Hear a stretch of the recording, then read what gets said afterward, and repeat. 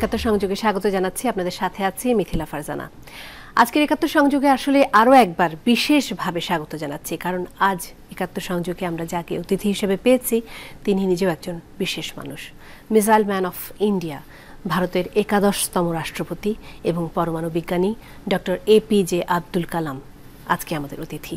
এই মানুষটিকে আসলে কাছে পাওয়াটা, তার সাথে কথা বলতে পারাটাও একটা সৌভাগ্যের বিষয়।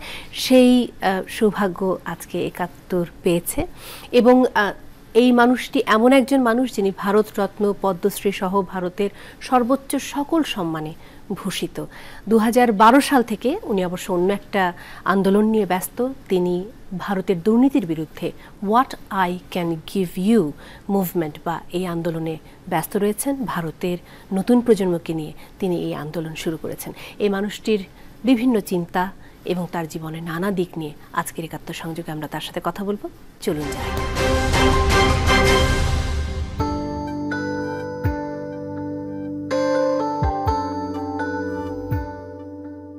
APJ Abdul Kalam served as the 11th President of India from 2002 to 2007.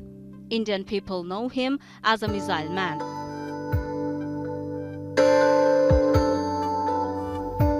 APJ Abdul Kalam was born in 1931 into a poor family in Rameswaram, Tamil Nadu, a southern state of India. To help his family, Abdul Kalam had to distribute newspaper after school, but her work helped him reach one of the biggest colleges in India. His dedication in college helps him become a scientist. As a scientist, he created Agni, Prithvi, Akash, Trishul and Nag missiles.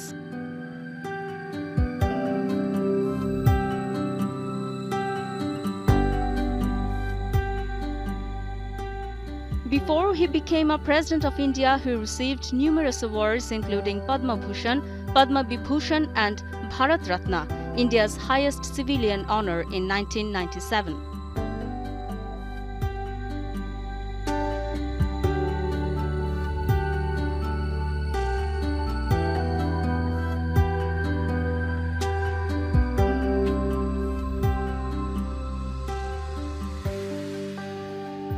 Besides being a scientist, Dr. Kalam is also a poet and a music lover. Above all, he is on a mission to ignite the young minds for national development by meeting high school students at home and abroad.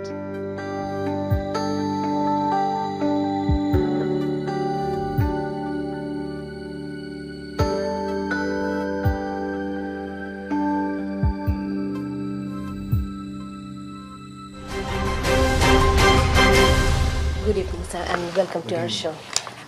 So you are currently working with the young people of India and all over the world. So, and whenever you talk to them, you tell them to dream big. What actually makes a man to follow his dream? Well, it's a dream, according to me. It's a young people have to have a mission in life. And there are three aspects in it. One, any young mind. I have met so far 18 million youths last 2 decades, all below 20. Now I found they have a ability, young people, whether Bangladesh or India or any nation. The young has got one unique quality, they can think big because they don't have bias and they can think big. First one, there are three aspects are there in dream. First one, they must possess creativity. Creativity comes from thinking, and thinking comes from knowledge. After all, young people in the school, what they are getting, acquiring the knowledge. If they are great teacher, they are fortunate. Now, second is righteousness in the heart. is very important for we, our citizens, whether India or Bangladesh. There should be righteousness in the heart. Where there is righteousness in the heart, there is a beauty in the character. That's a dream of every nation. And this is possible with three people. Righteous in the heart comes father, mother, Family. another family in a spiritual environment. Not everybody. Then only they can give righteous in the heart. Father, mother, spiritual environment. And third one, the great primary school teacher. Primary school teacher. These are the three people provide a righteousness in the heart. Third element is, of course, courage, education and the family environment and the nation. All the three provide for the young people courage. Courage to think different. Courage to invent, or courage to invent a new philosophy and a poetry possible. And these are the unique trait one should have to dream big. The three things should have. Courage to be creative. So, And righteous in the heart. values. Very, very. Okay. So, when we talk about knowledge in this country, and I'm quite sure about in the whole subcontinent, we are hearing that every day the young people are losing interest in science. Is that true? Young people are getting too much attracted with market economy. Well, I have seen whether every nation in the 10th class, that is when they reach age 15,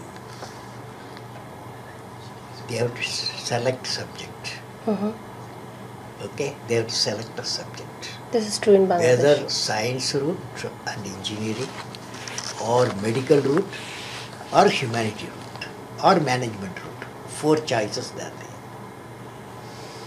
It's not a young people problem, you see. It is the parents. They want their children in a better position. After all, parents get loan to educate their children. They want to see the children get a proper employment, and the marriage market is good, employment market is good. Okay? So that is a parent wish. So I personally believe the dream of young people mostly driven by up to age 17. With a family. Family. So we have to change the mind of the family. Science is a beautiful thing. After all, what is science? You see this light, no? See this light. When you see the light and bulb, you will remember Thomas Alva Edison. Okay? And or when the telephone bell rings, you remember the Alexander Graham Bell. We remember that. So our people allowed to become a unique people. Unique people not only in Bangladesh, in the subcontinent, in the world, they should think of. But what the parents would do if their children are not getting proper job with science background? Well, science background sometimes helps go to the engineering. After all, they take science in 10+2, physics, chemistry, mathematics. It's a science. After all science, 2 years they have to specialize. So with the hope of engineering. Another branch is management. Another branch is medical. After all, medical also they study bioscience, botany, and mathematics and chemistry. All they learn. So science up to age 17 is there. Beyond that, they move to different area of professional courses. So my feeling is, still I have seen, my experience is, 10 to 20% of the people, young people at the age of 15, if they are given option by their parent, they will go for physics or chemistry or mathematics. So parents have to be very generous. Okay, I will see that my children specialize in their love. They will do very well. I have seen many children, what they love, what their parents allowed them to do that helped them shine much better persons.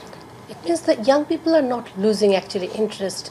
In fact, the No, families it is are leading them to. circumstances of the national circumstances, and the parents decide their future. But some students come out persuasion.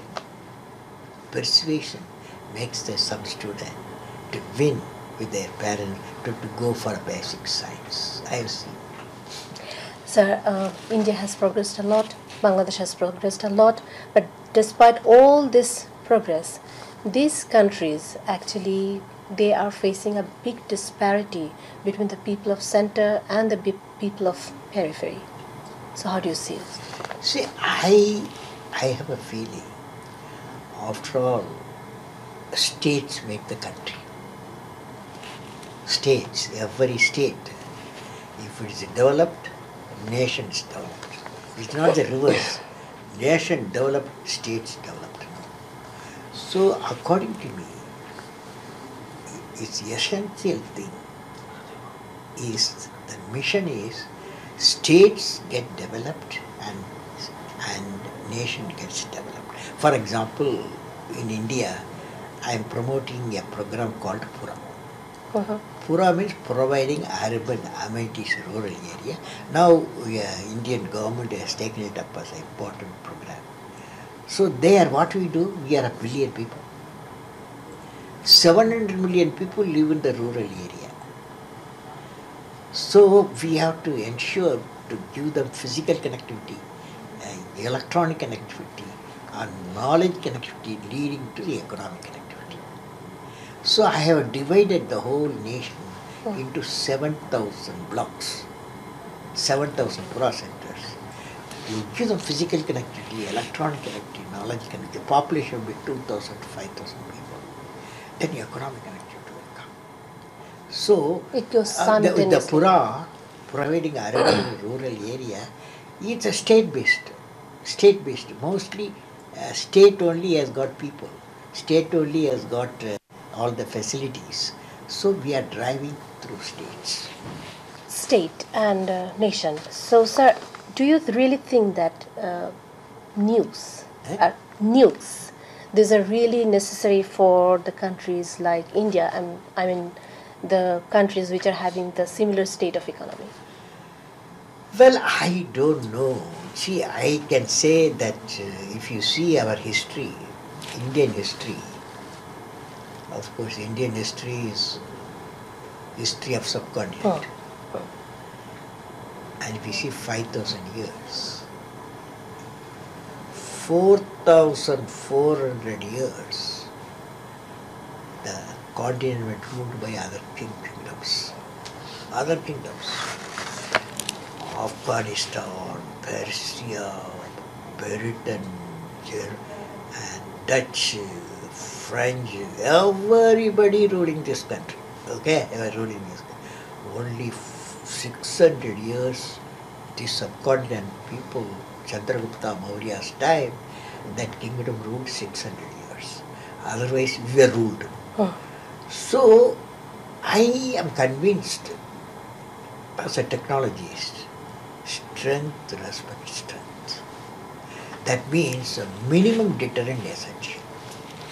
You should not do, for example, India is a nuclear weapon country, but we have got a doctrine. The doctrine is no first use. Okay? Second one, we have a doctrine that the whole world should go for the disarmament.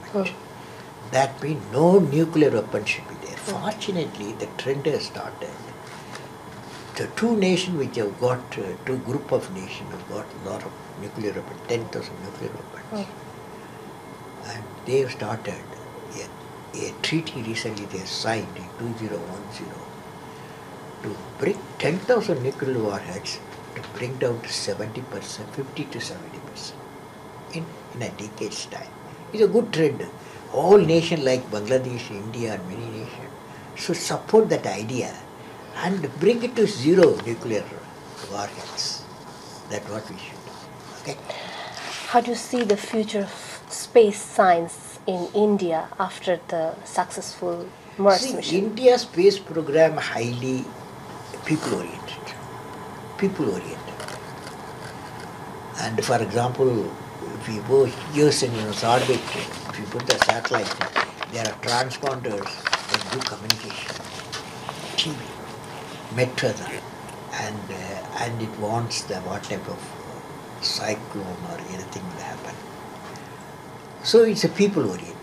Of course, we spend small amount, like Chandrayaan, going to moon, going to Mars, orbiting moon, Mars, because after all, we don't want moon or Mars to be a property of few nations.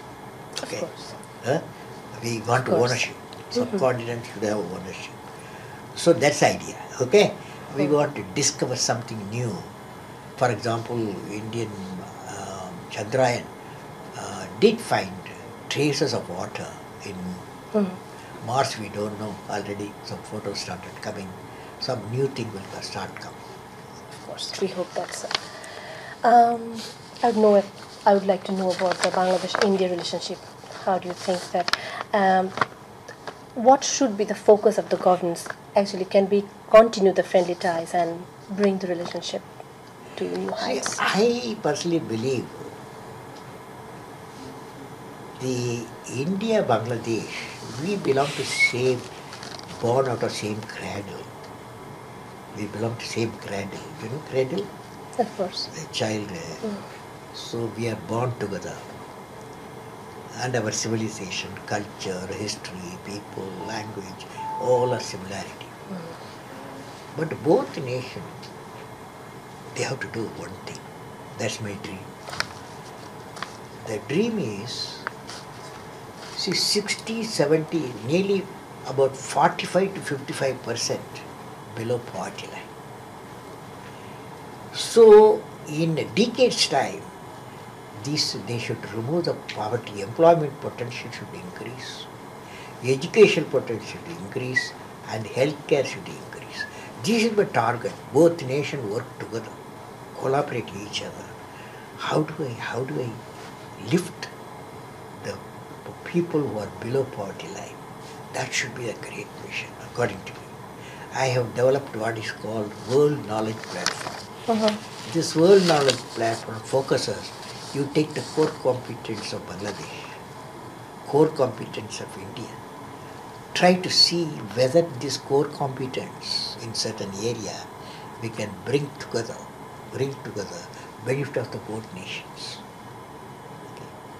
So this is what idea I'm pushing. So do you think that the focus would be actually to increase trade and investment, or what should be the focus? No, my India focus is change of mind.